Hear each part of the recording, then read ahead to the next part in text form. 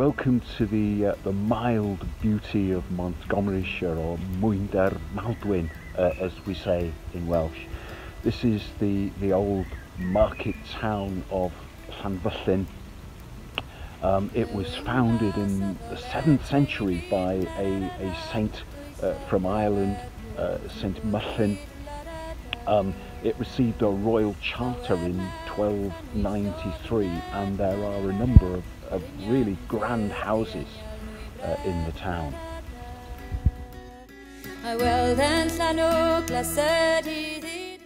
According to this old book about Montgomeryshire, Crwydro Maldwyn by T.I. Ellis,